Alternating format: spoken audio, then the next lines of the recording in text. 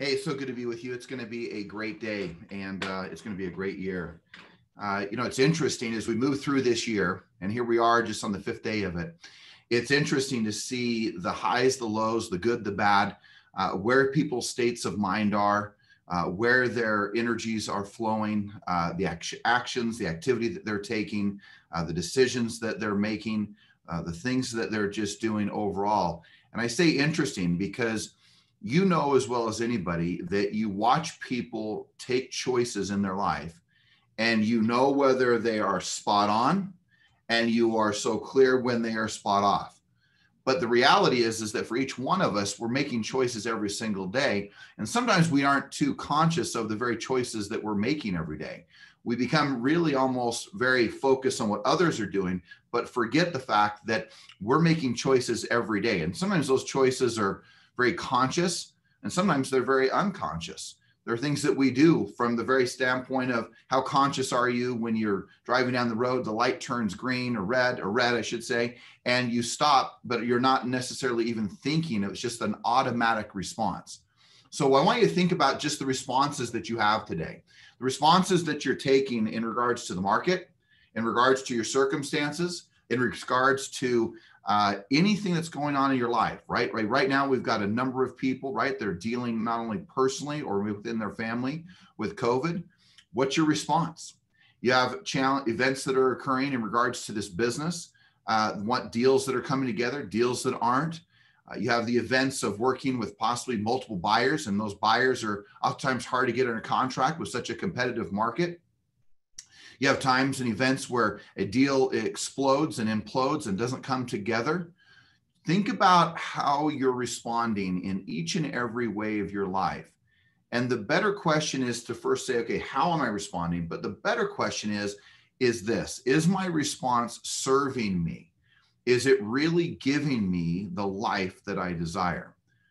My absolute observation in our lives, in anyone's life, my own and others, is this: you are going to have what W. Clement Stone used to talk about. He would say that events are always going to occur and that there will always be a response or some level of a reaction. Now, people will try to divide the response and react, but let's just say response today. And then they will produce an outcome from that. So most importantly, what W. Clement Stone would talk about in his book back in the early 1950s and 60s, he would speak to this, the fact that events are going to always occur. Problems will always happen. Disappointments will always be there. There will always be tragedy. There will always be heartbreak. There will always be things that don't happen, maybe the way that you saw them happening, the way they should have been happening. And what he was trying to teach is that, look, events will always occur, the good and the bad, the beautiful moments and the heartbreaking moments. The question is how will you respond? How will you respond to those most difficult moments or even the best moments? Will your ego get out of control because great things are happening? Or will you be so heartbroken that you can't even function with things that are going on in your life? Each one of us, first and foremost, and I have to tell you that I was working on this and studying this last weekend, and I wrote down these words. I wrote down, every day I have a choice. I want you to write that down. Every day I have a choice. See, you can respond however you choose to. Now, I have people, when I will confront them, talk to them about the challenges specifically that are going on in their life, they'll say things like, well, I'll say, remember, you always have a choice. And they'll say things like, boy, I'm so tired though. I don't want to manufacture a better response, or I'm heartbroken, or I'm hurting, or I'm so disappointed, or I'm so sad, or I'm so overwhelmed, or I can't see clearly. I can't see a better vision. Is it ever going to work out? Is it ever going to happen the way I want it to? And those are ways in which you can respond. And I want you to really think about that. Some of you will say to me right now, go, well, yeah, but George, you don't understand my situation. No, I do. Each one of us, my heavens, in the last 120 days, I've had a massive concussion. In the last 120 days, I've had a major neck surgery with an artificial disc 2 weeks ago put into my neck because I couldn't even feel my right arm. The fact is that we're all going to have major challenges and disappointments and frustrations and discouragement that goes on in our lives. But the ultimate decision as to how fast or how soon we get out of that is always based on a choice. It's always based on a choice. So the thing is that for each one of us, as we move through the year of 2021, I promise you, some of you are going to have moments where you are absolutely so happy and you are so thrilled with what's going on in an area or every area of your life. And there will unquestionably be moments of disappointment in relationships, moments of disappointment in your health and your frustration with it, moments of disappointment in regards to your business. The ultimate game here is not the fact, can you sell a piece of real estate? The ultimate game here is, can you win the game of your own mind? Because if you can win the battle of your mind and the way in which you choose to respond, so key word here, choose to respond, is that you will conquer any and every area of your life. I can promise you that. So what's the story that you're telling yourself? What's the message that's going on as you respond? So first thing, write that down if you haven't already. I have a choice every day. I have a choice every single day. Now, you may not want to choose a different path, a different response, a different action, a different goal or a different objective or a different activity or different discipline, but you have to acknowledge within yourself that you are responsible for the choices that you make in your life. The way in which you respond, you may not have had choice on the events that occurred, right? No one on this call created COVID. No one created it that's on this call, all right? However it came about, you didn't create it. That's the event as an example. But how you choose to respond to it is entirely up to you. It is entirely up to you. How you decide to respond when a deal isn't going your way is entirely up to you. How you choose to respond when you're disappointed and discouraged and heartbroken in a relationship is that it is your decision. It is your choice to how you respond. Now, that doesn't mean that you don't feel the hurt, you don't feel the disappointment. The question is, whether it be relationships, your health, or your business, how long will you allow yourself to respond in a way that does not serve you or your future? Guys, the secret, I really believe, to an extraordinary life in regards to the joy that you see so many people have is the way in which they choose to respond to the events that go on in their life. And there is no question that we are fragile creatures. There is no question that we have moments of deep disappointment. There is no question that we can often be highly frustrated by the things that are going on around us. There's from the moments of anger to disappointment, sadness to bliss, and it goes all the way around and circles sometimes within minutes to hours to days, or sometimes a good year and then there's a bad year. But the way you respond is the most important ingredient. I would just want to give you perspective, right? In the last 4 months, major concussion. Last 4 months, major neck surgery. In the first 18 months of building Everest, I just want to give you perspective. I had knee surgery, heart surgery. I had 2 eye surgeries. I had a staph infection that almost killed me. I had I had a moment where I almost choked to death. I mean, I can give you all these answers, all these, and everyone could say, oh my gosh, George, you're totally excused. Now, they're not going to say it like that. They're going to say, you are so excused from having to perform, to how to succeed, to moving your company forward. You're off the hook. It's no big deal. You've had so much coming at you. I totally get it. And people will put their arm around you and say, you are justified in the response of discouragement and justified in your sadness, justified in how are you going to move forward? How are you going to make it happen? You can respond in so many different ways, and people will justify and put their arms around you, give you empathy, compassion, sympathy for everything that's going bad and wrong. And I'm not here to say that that shouldn't be their response. But what I am saying is that your response is what is most important. How you choose, key word here, how you choose to respond is the difference as to whether you will have success as probably you have outlined it and deemed it or not. So do not underestimate that when you don't set that appointment today, or when that deal goes sideways, or when the listing maybe isn't taken, or the buyer chooses not to buy, whatever happens, remember that you have a choice to respond in this business. You have a choice to respond in your life to every good or bad thing that goes on. So as you start 2021, your second official business day, take a declaration for yourself that say this, I am responsible and I have a choice. No one can take responsibility for your outcome. No one can take responsibility for where you're taking your life. No one can take responsibility for the success economically, the relationship, and the health that you want to have and the well-being in your life. No one can ultimately take responsibility for that except you. And that's the beauty of it. Not only are you responsible, not only do you have control of you, but now you have control and responsibility to respond in a way that will serve you. Now look, if the way that you're responding is perfectly serving you, then keep doing it. If your desire is to be depressed, sad, if your desire is to be discouraged, if your desire is to not to feel high levels of anxiety and sadness, that's your choice. You may say, well, no, George, what are you talking about? How can you say that? There's things that are happening, but it's still a choice.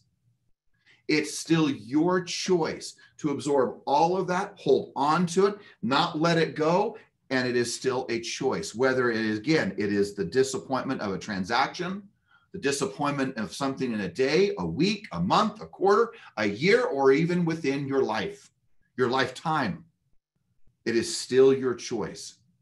The single most important ingredient I can tell you, I believe, to success is what fuels disciplines. It fuels the right mindset. It fuels the right activity. It fuels your desire to get better. It fuels your desire to improve your skill sets. It is to recognize that every single day you have a choice and a responsibility within yourself that no one else can take from you to choose your response, to choose what you believe is the answer. So what will you choose? And will it be a choice that serves you? Second point, and that is this. I wrote down, what meaning, M-E-A-N-I-N-G, what meaning will you give things? I want you to think about that for a moment. Let's combine these two principles. I have a choice. Number two, what meaning do I choose to give things? The meanings that you give things are so interesting to me because they come from your culture, they come from your upbringing, they come from your family, they come from your friends, they come from habits, they come from the ways in which you've done things, the way in which you put meaning behind anything. I want you to think about that, the way in which you put meaning behind things. I want to go back 28 years ago nearly, and as a newlywed. This March, I will have been married 28 years.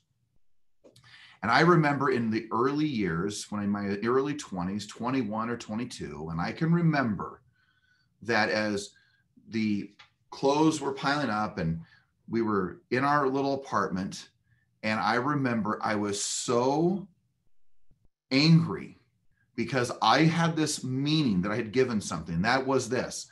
Jennifer was folding a shirt of mine and she didn't fold it right. This is how silly this stuff is, guys, and how crazy we can get. But and maybe you can relate this, but she legitimately was not even folding today. I can't even imagine saying anything about this. In fact, we were talking about this recently. But I said, can you remember when I was so obsessed with how a shirt had to be folded? But what it really meant was if you didn't fold it, now think about this, if you didn't fold it this way, well, then that means you didn't really love me. What? Whoa, whoa. Meaning, if you didn't fold my shirt a different way or a certain way, that means the meaning I gave it, well, so that means you probably don't love me. Now, anyone who's listening to that was thinking that should be considered absolutely ridiculous. And it was. But early on, as a young man, 21 years old, I didn't have any concept as to even the understanding or the consciousness, the mindfulness, the awakening, knowing that, wait a second here, what meaning am I putting behind things? If someone doesn't open the door for you, what meaning do you put towards it? If they don't greet you and say hello in your life, what meaning do you give it? If someone's doing more business than you, what meaning do you put behind it? If you see someone insanely rich, what meaning do you put behind that? What meaning do you put behind any and everything? Again, goes back to point number one. It is the choice that you choose. If you get conscious, aware, mindful, an awakening, that's what begins to happen. And you begin to live a life that is truly extraordinary because you become alive. You wake up. You begin to realize, wait a second, what's the meaning that I'm putting behind this? When someone does that, what does that mean to me? It just means that she folded the shirt the different way. It doesn't mean that she doesn't love me. But I want you to really think about that. What meaning are you putting behind things that is not making sense? What meaning are you putting behind things that isn't serving you? What meaning are you putting behind things that is so absolutely suffocating and destructive to your future and to your business, to your life, to your relationships, to your health? What meaning are you putting behind things? Someone says something, how do you respond in regards to your health? If you respond in a way that serves you, it's great. How are you responding in regards to all of a sudden you have a bad deal, a bad day? Does that mean you don't prospect tomorrow? Does that mean you don't knock a door? Does that mean you don't call your sphere? Does that mean you don't call your leads? I don't know. It's only up to you. That's the thing about this life that you have. You get the choice to respond. You get the choice to put whatever meaning you choose behind anything that goes on in your life. So here's my challenge to you. I'm almost done with this little journal that I've got here, guys, from last year. And I can just tell you that the majority of this journal, that as I flip through the pages and I look at it right now, I can see that what I'm really trying to do is I am trying to master a better story. So as we wrap up today, I want you to just think about this for a moment. What's the story that you're telling yourself for your life? If you are ultimately responsible for the responses that you give, meaning the choices that you make, and then the meaning that you give things, if you are ultimately responsible for that, then in the end, ask yourself that question. Is this serving me? And if it's serving me, great. If it's not, what's the new story that you're going to tell yourself? Now, some of you will say, well, wait, if I tell myself this story, I don't even know if that story is true or not. Here's an interesting fact. Most of the fears you have, most of the stories you tell yourself, most of the things that you're saying aren't true anyway. So what if you manufactured a better story? What if you manufactured a better message to yourself? So I want to just close up here today with just a few statements that I think will serve you. I think that they are ones that have had profound impact on me, that have helped me reshape a better life. And the reason it's a better life is because I get a better response, because I take better or more responsibility in my life, because I'm able to predict a better outcome. Guys, there is nothing in this business that you cannot do. There is nothing in this business you cannot learn. So when you see those who are having extraordinary success, ask yourself that question. How are they responding differently than me? What is the meaning they're putting behind things when things go sideways? Right? When a productive agent has a deal fall through, oftentimes they don't think much of it. When a non-productive agent who only has maybe one deal going, they get really freaked out. And when they say, and the person who has a lot of deals says, man, you can't respond that way. And they'll say things like, well, that's easy for you to say. You have lots of business. No, they were responding that way when there wasn't lots of business, meaning they were responding in a beautiful way that served them, a beautiful way that gave a better meaning for them to go get the next deal. So look, again, you are the responsible party. You have a choice. You have a choice, the meaning you give. And I want to just give just a few things that I think might help you when those moments of disappointment, discouragement, the unfortunate things that occur in our lives, the challenges of health, relationships, and business, they will happen. It is an absolute guarantee this year that you will be disappointed at moments. It's a guarantee. It's called life. And there will be moments where you are blissfully happy. And that is a reality too. So how are you going to then maneuver in the moments of discouragement, moments of distraction, the moments when the day didn't work out the way you want it to? What's going to be the story? What's going to be the response? What's the meaning that you're going to give that? So here you go. Here's just a couple of things. First one, you've heard it from me before. Byron Katie said it first. If you're familiar with her, she has great reads in regards to relationships. And this is one of her statements. And others have picked it up. Tony Robbins says it and others, but Byron Katie is, I believe, the first to have said it, at least in written form, many, many, many years ago. And this is what she said: life is happening for me, comma, ... Life is happening for me, not to me. I want you to really think about that for a moment. Every disappointment, every failure, every discouraging act, everything that you say is unfair. Could you change the messaging? Could you change the story? The day that you make 30 contacts and you don't make any appointments, the moment the listing doesn't sell and it expires, or the moment that the seller says, I'm taking the home off the market, your buyer puts an offer in, it doesn't get accepted, the lead says, stop calling me, or you can't get a hold of anybody, it seems like today in your business. Maybe a relationship implodes, explodes, is just gone sideways beyond measure. Maybe your health is so sideways you don't even know how to think straight. But what's the message in the story you're going to serve yourself with? For me, that one right there, that life is happening for me, not to me. And then I want you to add something that I have added over these years, ... or comma. What am I supposed to learn from this? I know there's a message that I'm supposed to learn in that moment of disappointment. What am I supposed to learn? Life is happening for me. It's not happening to me. No one's trying to punish me. Okay, what am I supposed to learn from that? And that is so much what this little or big journal, what do you want to call it? That's what is in my journal. It's typically responding in a way that serves me and brings light and beauty and joy and possibility to my life. So can you say that? Can you say that life is happening for me, not to me? And what am I supposed to learn from this? Now you can follow it up with, I'm tired, I'm discouraged still. You can respond that way. Or you can respond with, another statement I've often made is that when one door closes, there's always another one that is opening for me.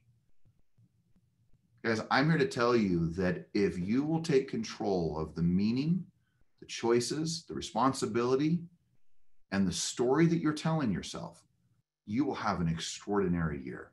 You will look back on all the moments of discouragement and go, man, I learned so much. Weren't those great times? You will look back on the moments where you were most happy and had such success, and you will be so grateful, and your life will shower. Your life will shower like a rainstorm hurricane of gratitude and joy because of it. All right. Now, one last thing. We got about 3 minutes. Here we go. I just want to encourage you that remembering, look, I know I'm a broken record at this little statement, But gratitude is the antidote to all fear. When you wake up in the morning and you feel the anxiety, some people think, well, George, you probably never feel. I felt anxious this morning when I woke up. What did I do? I sat on the edge of my bed. I sat up and I went through about 20 different things that I'm grateful for. When I walked out of my garage this morning, I looked up to the sky and I said those words that often you've heard me say. Today, who's the one person I'm going to find? Because I'm going to make a difference today, someone. Because I can't imagine moving through the day not doing so. That's my story. That's my responsibility. That's my choice. But I do know that as I set my course and I drive it with a ton of gratitude, the story gets better. The story gets better. So whenever you feel the fear, the anxiety, the depression seeping in, whenever you feel the discouragement of the business or a relationship or something with your health, and it seems like it's never ending, you have to take the time. If you want to remain in a beautiful state, if you want to feel joy, if you choose to be happy, it will get there faster if you choose to get it because you remain grateful. Gratitude is the antidote to all fear. Gratitude is the element that brings joy, light, happiness, freedom, peace to your life. Do not forget about it. So as we embark on 2021, I challenge you to be responsible. Take responsibility. Limit the media out of your life. Limit the amount of social media in your life. Limit the news stations out of your life. Take control of your life. Don't let the outside penetrate the meanings that you give things, penetrate the way in which you think, the way in which you respond. Let it be something that's very internal. Protect your mind. It is one of your greatest assets. Protect it from negative people. Protect it from the media. Protect it from the sensationalizing of everything out there. Protect it from the news stations that will tell you what you're supposed to think and what you're not supposed to think. There is so much out there that you can control, that I can promise you that if in 2021 you control the things you can, you'll have a beautiful, amazing, exceptional, off the chart, amazing year. That is what will happen if you take responsibility, if you make sure you recognize a declaration, I get to choose. You have a choice in this. And you have a choice to put whatever meaning behind the emotion, whatever you want to put behind anything. And now you have the right to craft, to rewrite, to mastering a better story, to mastering the game of your life. That's where you get to go. So now I wrote down here, even on my pages, goals, plans, schedules, easy. Accountable, you'll be accountable because you rewrote a better story. Because you want a more beautiful life economically, financially in this business. You want a better life in the sweetness and the tenderness of your most important relationships. And you want a better life when it comes to whether or not you can, maybe run up and down a flight of stairs without getting winded, or to be in the best shape of your life. All of these are factors for you to shaping a better story. It's not just about real estate. It's not just about selling one more home. If you haven't figured out that not only Everest, myself, and this entire company cares far more about just whether you sell a house, that one house or more that you sell is just a byproduct of who you've become. And now in closing, we're out of time.